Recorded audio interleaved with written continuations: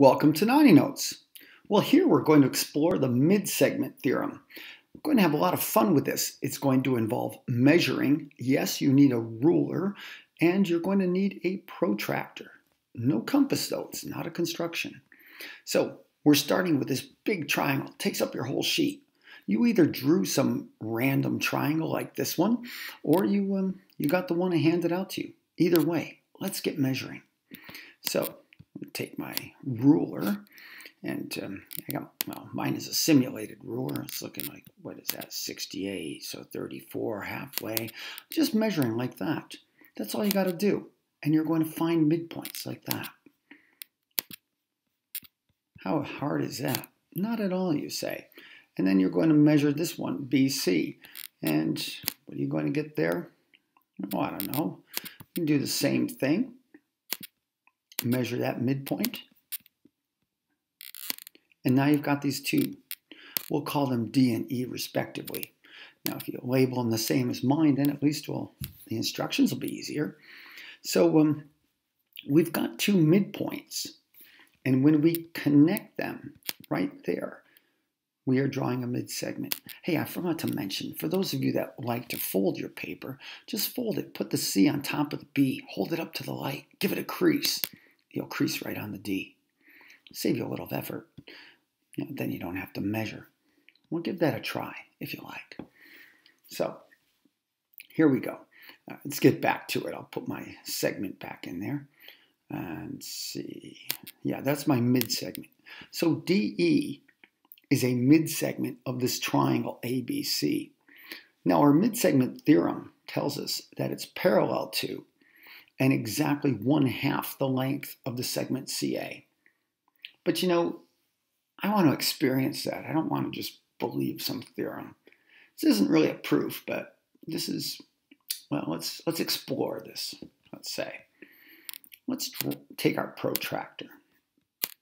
And we're going to measure some angles. Now you could put the vertex like that. And of course, you all know we could use the other scale. We could read it that way. We'd be using the outer scale.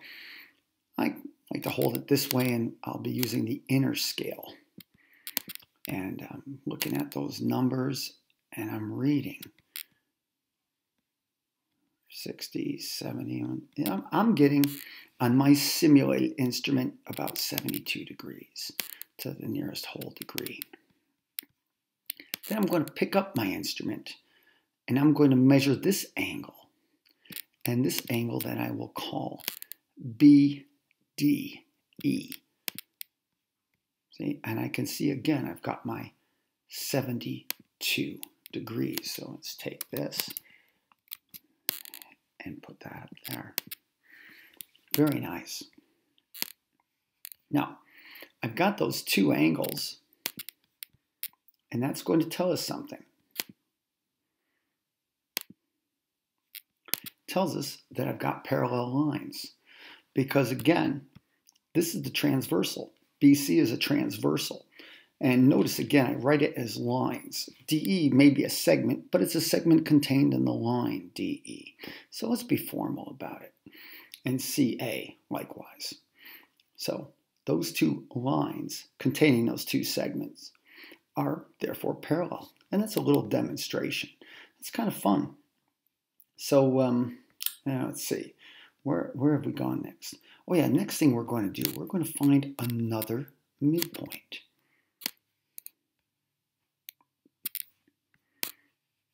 Measure this sucker up right there, and let's measure it and then divide by 2. And that's going to give us our last midpoint, or we fold our paper, and we've got our midpoint F. And therefore, CF congruent to AF. So we've got all these different sets of tick marks to show that we have all these midpoints. And now we're going to draw in the other two mid-segments. Now, I know what you think you see. So let's see if you really see it. We've got, what else we got there? Well, we're going to measure another angle. I'm going to measure this angle, AFE. I'm going to measure this angle right over here.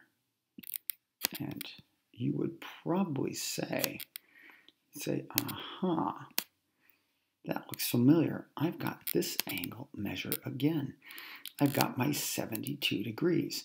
Now, of course, if you drew your own triangle, you probably have a different measure, but that's okay. So now, what have we got? We've got 3 angles there that are all the same. So I'm just going to replace, I'll get the angle measurements out of there. That's not that important, but I've got these 3 angles are all congruent. All 3 of those angles have the same measure. But now, watch what we've got here. These 2 angles gave me DE parallel to CA. However, these 2 angles, angle C and angle EFA, well, that's going to connect these 2 lines with the transversal AC. Or, another way of saying it, let's just say EF is now parallel to BC. Notice I have to put in a different type of tick mark, just like on congruence. I'm going to go with a double arrow on this one just to show that those 2 are parallel. Differentiate from the other parallel marks. So I've got 3 congruent angles. I've got 3 pairs of congruent sides. And I've got 2 pairs of parallel sides. Let's keep going with this. And, well, I think what we're going to have to do is measure something else. Let's move up here and measure angle B. Now, when I measure angle B, a little bit less, that's 60. I'm going to go down another degree, and it looks like I'm getting 59 degrees for angle B. Move my instrument down here, and I'm going to measure CDF and confirm again that I get my 59 degrees. So now I've got another pair of congruent angles. And wait, I know those 2, I measured those 2 to be the same, but I also have these 2 are congruent. We've already established this pair of parallel lines, so angle B and angle FEA must also be congruent. That's going to be corresponding angles postulate. We've been using the converse before that. Wow, it's looking pretty good. So the 3 blue angles are congruent. I'll clean this up a little bit, move the numbers away. The 3 blue angles are congruent. The 3 red angles are congruent. Let's add something else to the mix. Look at angle B. Look at this angle, CDF. And your transversal right now, BC. Well, that's going to give us, yes, our 3rd pair of parallel sides.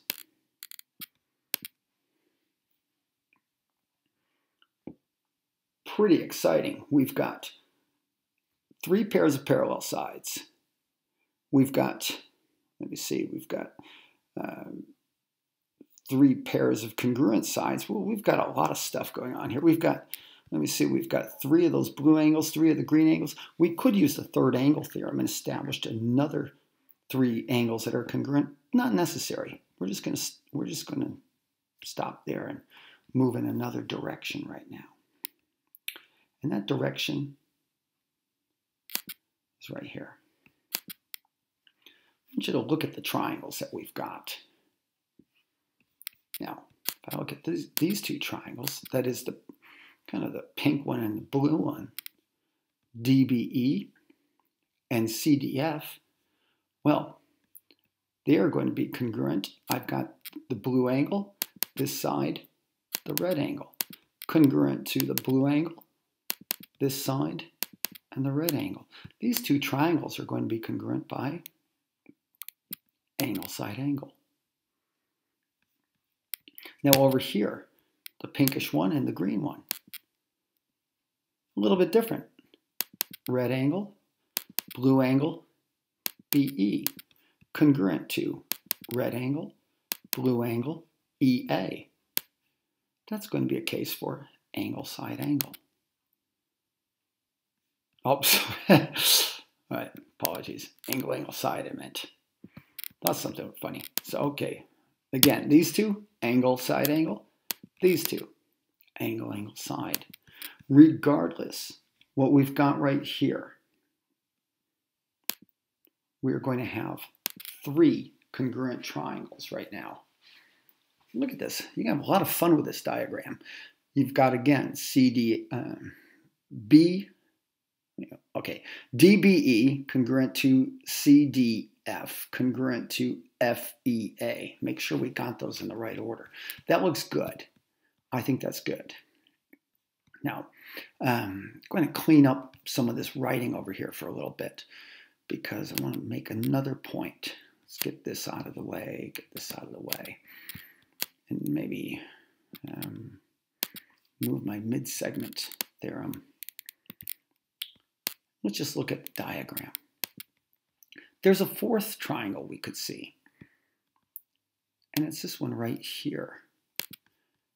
Now, by corresponding parts of congruent triangles, all these different sides are congruent. So DE is congruent to CF is congruent to FA. By corresponding parts of congruent triangles, EF is congruent to BD is congruent to DC. Therefore, I've got a 4th congruent triangle, which is a 180-degree rotation. It's a 180-degree rotation of the other ones. That's kind of cool. So now, this is, well, let's go back to, let's put our theorem back up there. Because our theorem, remember what we were trying to demonstrate. We can see that DE is parallel to CA. But now we can see where the 1/2 comes in. If all these triangles are congruent, and DE is congruent to CF and AF, that means DE is exactly 1/2 of CA. Or I could say CA is twice DE.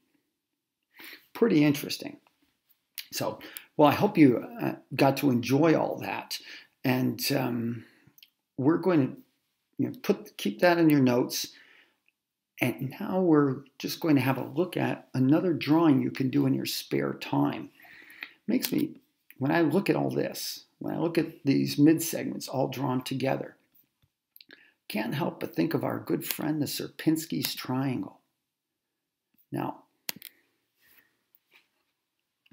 you can do the same thing you did before. I want you to measure the midpoints. Go ahead, take your ruler, measure the midpoints.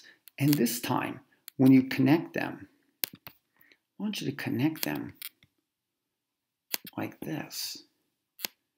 Meaning, draw the 3 midsegments, but only shade the 4th triangle, the one that we had rotated 180 degrees. Now, this activity is really going to be helpful in our chapter on similarity. And this will be your first exposure to a fractal. But let's just have a look at this. Let's have some fun because we can see a connection to the midsegment. Then I want you to look at this triangle, this one in the lower left, the one in the top, and the one in the lower right. We've got 3 unshaded triangles. We're going to repeat the process. I want you to find the midpoint of this 3 sides, and it's going to look like this.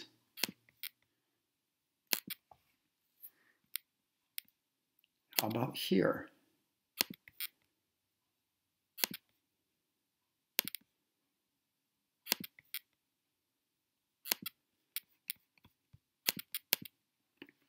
Now, it might take a bit of paper folding if you're trying to find midpoints that way. Measuring, it could be a little tedious as well, because the fact is we've always done this assignment as a computer assignment, and that's really where it belongs. So if you have access to the program Geometer Sketchpad, you can teach yourself to construct this in no time, and it's a lot of fun. And if you don't, well, I guess next time you're in my class, or next time we're actually back in the school, ask me how to do this. I'll show you. It'll be a blast. So there you go, Sierpinski's triangle. A little bit of a diversion for us. A beautiful fractal. Now, turn your paper over. Let's get to the last page. Oh. All right. I decided to give us a little activity where you get to review some equations, just practice.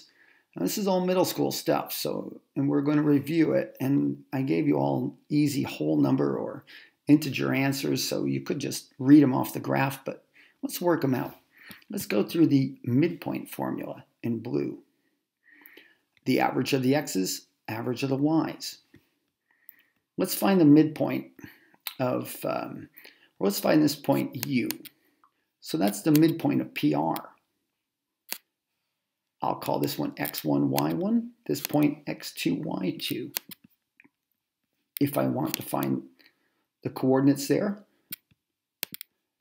0 for x1 plus 4 for x2 divided by 2. 2 plus negative 2 over 2. Just that easy. And of course, when I add them together, 0 and 4 makes 4. 2 and negative 2 makes 0. I can work that out. That looks like the coordinates are going to be 2, 0. And I'll put that on my graph as well. Easy. Not much to it. Clear this out of the way. Now, I know you could have looked at that intuitively and said, well, what's in the middle of 0 and 4? Well, that would be 2. That works. That works. And it's good to understand your formulas. And I just want to give you an opportunity to practice them as well. If I'm looking at the midpoint of RQ, now I personally like to have the point farthest to the right to be the x2, y2. Doesn't have to be. That's just the way I like it. And I do that so that slopes will always have a positive denominator. It's just my little thing. You guys do what's comfortable for you. So 4 plus 6 over 2. Well, that's easy. 4 plus 6 is 10. Negative 2 plus 4 is 2. Work that out. I'm going to have 5, 1. Now, honestly, I wouldn't really use this formula in this application, but when you're learning how to use your tools, practice with the formula where the answers are obvious. Then you know that you're working the formula correctly. And it's no different than a carpenter who measures a known length to see that he's using the instrument correctly. So here we go. We'll put 5, 1 in there. I mean, because of course I could just ask you, say, what's in the middle of 4 and 6? Well, that would be 5. 4, 5, 6. And that's what a midpoint is. It's the middle. It's the middle value if you have 2 values. Now, I'm only going to do a couple of these for you. I'll do 2 slopes and 2 distance. So the slope, now that whole rise over run thing, let's find the slope of PQ. So again, I'm going to take x1, y1 here. Slope y2, 4, minus y1, 2, over 6 minus 0. Well, 4 minus 2 is going to give me the number 3. And 6 minus 0 is, of course, 6. Can we simplify that? Yeah, of course we can. And we're going to turn that Did I do something wrong? Yeah, I did. Wait, 4 minus, sorry about that. 4 minus 2 is 2. And 6 minus 0 is 6. Well, that looks, it's going to look a lot better. So, of course, we could take that and we could simplify that. We can divide out the factor of 2, and we will have 1/3. So there you go. Maybe I can put that right on top of there. There you go. PQ has a slope of 1/3. Now, how about the slope of UT? You know, we could even draw. We can even draw UT. How about if we draw that?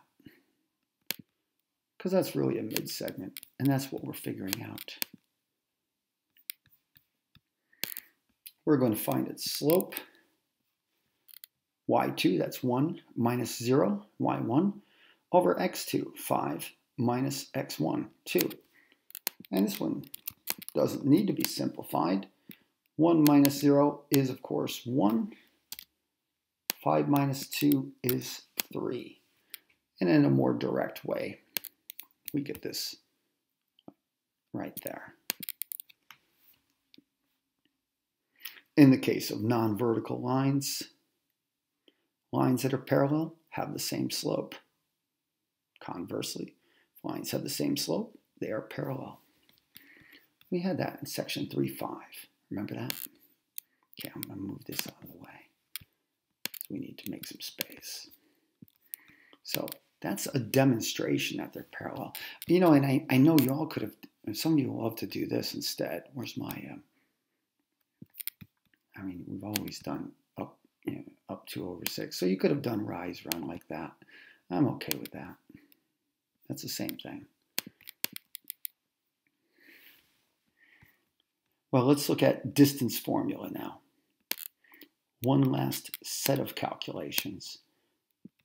I'm going to do the distance formula. I'm going to do PQ. Now, the distance formula says I'm going to take the difference of the x's. That's x2 minus x1, 6 minus 0, and square it. I'm going to add to it the difference of the y squared, 4 minus 2, and that quantity squared. And then I'm going to take the square root of all of that. So that's my direct substitution. I can simplify this because that's going to be the whole number 6. This is going to be the number 2. 6 squared, 36, 2 squared, 4. Can we add that together? Oh yeah. And I'm just going to add it up and I'm going to get the square root of 40. Oh. Well, that's not that exciting, but hang on to that thought. So PQ is radical 40. And hang on to that thought, because we're going to work out one more. That's the length of the segment PQ. Let's find the length of UT.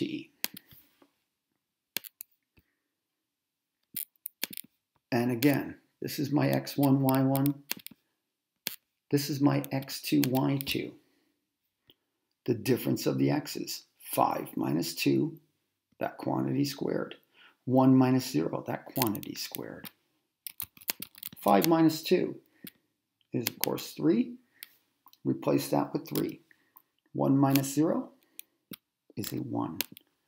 Now, you see where this is going. That's going to give us 9 plus 1 under the radicand, or as the radicand. 9 plus 1, 10. So UT has a value of radical 10. Now, before you go reaching for your calculator and telling me what radical 10 is, I don't care. That's not the moral of the story here. We're just trying to make a demonstration. And this is how you're going to do it. You're going to look at your radical 40 that you got over here. And you're going to say, yeah, something funny about that. and say, I remember something about simplified radical form. So we're going to simplify the radical. Think of two whole numbers whose product is 40. Hey, 2 and 20. Well, true but useless. Better? 4 and 10. Why is that better? Because, of course, 4 is a perfect square. And that's the largest perfect square that fits in there. So when I take that perfect square, I take the square root of 4, I get the whole number 2. And now I've got something useful. I've got 2 radical 10. Let's compare the two now. Put that over there. Right now I've got PQ is 2 radical 10. So what have we done? Wow, all this arithmetic. We found parallel lines having the same slope, and we found 2 segments. PQ is exactly twice as long as UT, or UT is exactly 1/2 of PQ. And that is your mid-segment formula. Now, it's your turn, and you get to work out. I want to see the numbers for these 4 slopes and these 4 distances. Yeah, I guess you'll need to find the coordinates of S. Not too hard, but let's get the work done. So get it all done, send it in for credit, and if you're in my class, well, thanks for following. Well, if you're not in my class, thank you for watching. And hey, thank everybody. Thank you for watching 90 Notes.